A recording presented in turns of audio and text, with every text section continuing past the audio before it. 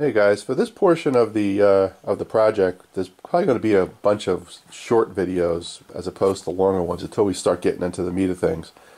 But what you're looking at here is the cover, and you'll see I've removed all the veneer. Came right off like snakeskin. It's completely bare, and of course there's a black trim here that has to get taken care of.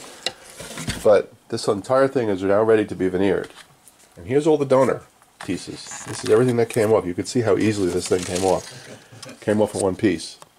So this is going to be really simple.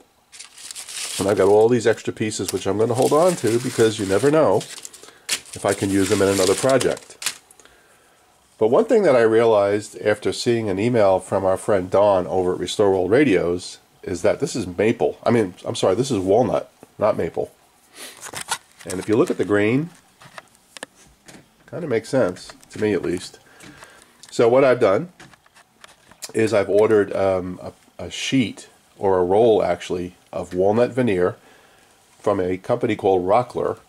And I got that information from Steve over at He's the Master.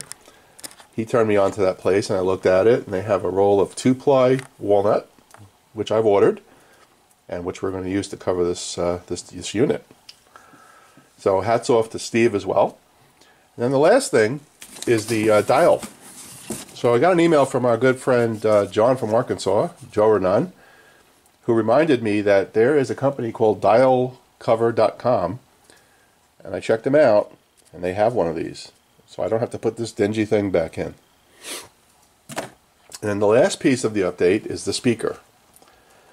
Don over at Restore Radios contacted me and said that he's been watching the restoration process, and he wants to contribute as well to Larry's project for his family.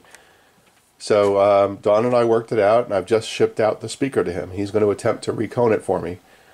I did look at the voice coil in the center, and it does appear to be damaged. So if anybody could fix it, it's Don. So that's been sent out to him. So Larry, Don is going to help us out as well, and I'll put a video of him fixing your speaker included in one of my future videos. So that's where we are. Now the question is, how are we going to glue the new veneer down? So I've been doing some research. I've not done any kind of large-scale veneer replacement, and I found 3 different ways to do it. So one is contact cement, which from what I assume, can be really, really difficult.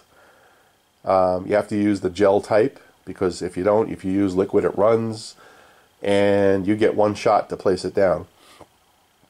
You could also use contact cement or glue and a vacuum sealer, and it compresses the piece down so you get rid of the bubbles in the air and all that stuff. Or you could use a method, which is the one I'm going to use, which is good old-fashioned wood glue. Let it dry, put the veneer on top, make sure it's positioned perfectly, put a piece of brown craft paper on top, and use an iron. Now I've seen people, some of you on YouTube, use that method for repairs, and it works. Heat works great. Now we've got a lot of straight pieces here, so I'm not too worried about it. So that's how we're going to do it. So we're going to use the old iron method, and we'll see how it works. Right? So that's going to be the way that we do this.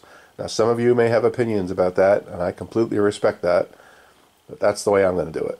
So I'm going to use the good old-fashioned yellow glue and a hot iron and get this thing down where it needs to go. I also have a trimmer, which I'm going to use to trim the edges. So I'm going to leave about an 1/8 inch overlap on all sides when I do this. And I'm going to trim it back and then sand it, and it should be good. And then once we get the cover done, then we're going to focus on the case. And we're going to do the case too. What the hell? I've got a piece that's coming. It's 96 by 24. So I'll have enough walnut to do the entire thing and do this. So that's where we are. We're not going to make much more progress until the weekend. The veneer's not supposed to be here till Friday, and just waiting for a few other things here. So that's our update for today.